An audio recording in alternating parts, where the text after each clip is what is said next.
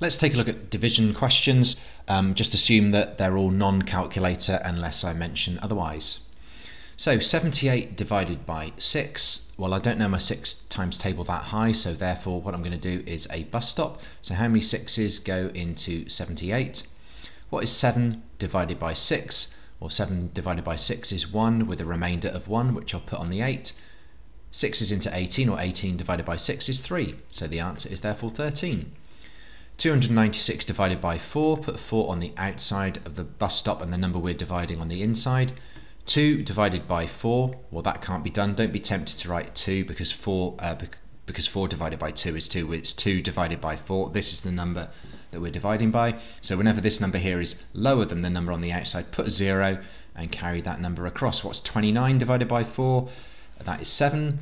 7 4s are 28, so there's a remainder of 1, which we'll put on the 6 to make a 16. 16 divided by 4 is 4, so the answer is therefore 74. 152 divided by 8. 1 divided by 8 can't be done, so 0, carry the 1. 15 divided by 8 is 1 with a remainder of 7. And 72 divided by 8, well, if you've got good times tables, you'll know that that is 9, so the answer is therefore 19. And 414 divided by 18. Now this is quite a horrible one, so you could try and do it the normal way. It might work out okay perhaps. How many 18s go into 4? None, carry the 4. How many 18s go into 41? Well, I know that 2 18s are 36 and 3 18s is greater than 41, so it's going to be 2. 2 18s are 36 and that is a remainder of 5. And 54 divided by 18, well I know from darts that triple 18 is 54, so the answer is therefore 3, so the answer is 23. However, what you could do, if I just give you an easy question, if I said to you what is 40 divided by 20, how many 20s go into 40 is 2. If I half both numbers, what's 20 divided by 10? The answer is still 2. We've got 2 even numbers, so what we could do here, I don't like dividing by a 2-digit number, but if I divide it by 2 I get 9, and 414 divided by 2 is 207. So I could just do how many 9s go into 207. 9s into 2 don't go, carry the 2. 9s into 20 is 2, remainder 2. 9s into 27 is 3. Still get the same number, but it's much easier dividing by a single digit than a double digit number generally. Question number 5. Jamie and his 7 friends are out for a meal. The bill is £200. So we are dividing this not by 7, which was the mistake I made the first time round, but by 8, because Jamie is not one of the 7 friends. So we're dividing 200 by 8. So we can do a bus stop, or quite often when I'm dividing by 8 I'll just half it again and half it again, but maybe that's a bit confusing. 8s into 2 don't go, carry the 2. 8s into 20 goes twice with a remainder of 4. 8s into 40 go 5 times, so they all have to pay £25 per person. Question 6. What's 289 divided by 17? Really horrible. I don't expect you to know your 17 times table. We might have to just work out the 17 times table though.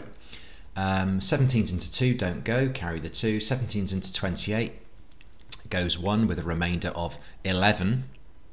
So now we just have to divide 119 by 17, which is horrible. So write out our 17 times table. 17, 34, 51, 68, 85, 102, 119, and we've hit the jackpot.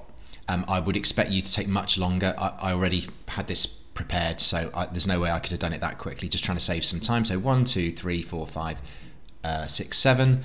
So 289 divided by 17 is 17. We probably need to do the same for this question here. Note that it won't divide exactly because we've been asked for a remainder. 2 divided by 16, 0, carry 2. 28 divided by 16 is 1 with a remainder of 12. Right, let's write out our 16 times table. So 16, 32, 48, 64, 80, 96, 112, 128. No point going further because we'll overshoot the 129. So that's 1, 2, 3, 4, 5, 6, 7, 8. 8 16s are 128, so there's 1 left over. So actually we don't need the 18, we just need that there's a remainder of 1. 6c, we're doing a similar thing, except it's 289 divided by 15. 15s into 2 don't go, 0 carry 2.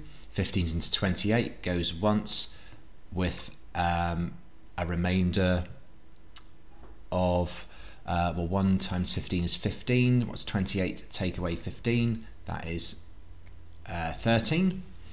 So what's 139 divided by 15? So let's just go through our 15 times table. This one should be a little bit easier. So let's just go 15, 30, 45, 60, 75, 90, 105, 120, 135.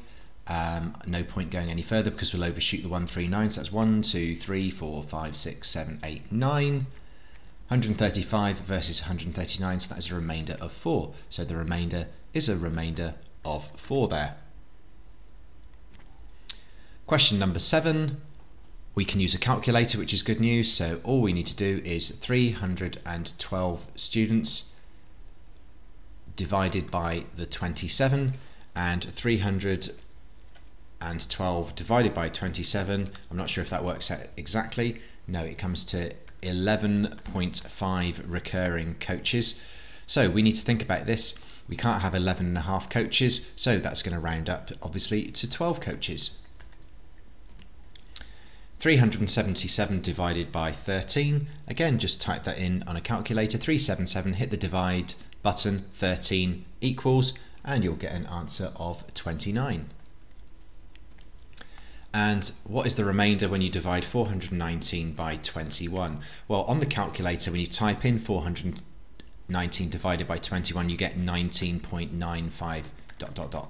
So what we're going to do here is, well, it's at least 19 21s go into 419. In fact, it's closer to 20. So what is 19 times 21? Well, 19 times 21 comes to a total of 399. So what is the remainder? What's the difference between 399 and 419? That is a difference of 20. So the remainder is therefore 20. Question number 10. What's 623 divided by 7? Well, how many 7s go into 623? 6 divided by 7, 0 carry the 6. 62 divided by 7 is 8. 8 7s are 56, and that's a remainder of 6. 63 divided by 7 is 9, so the answer is 89. My 7 times table is pretty good, but if you want to give yourself a better chance of getting the question right, maybe write out your 7 times table at the start. For question 11, maybe write out your 8 times table before you get going. So how many 8s go into 592? 5 divided by 8 is 0, carry the 5. 59 divided by 8 is 7. 7 8s are 56, that's a remainder of 3. 32 divided by 8 is 4, so the answer is 74. And how many 9s go into 531? 5 divided by 9 is 0, carry the 5. 53 divided by 9 is 5. 5 9s are 45, so that's a remainder of 8. 81 divided by 9 is 9, so the answer is 59. Question number 13 is fairly horrible, but luckily you can use a calculator. So we're not expecting 907 to be divided by 29 exactly, because they've asked us to give a remainder. But if we type it into our calculator, we get 31 point some crazy decimal number.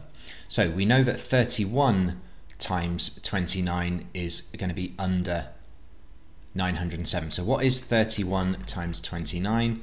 Well, 31 times 29 comes to 899.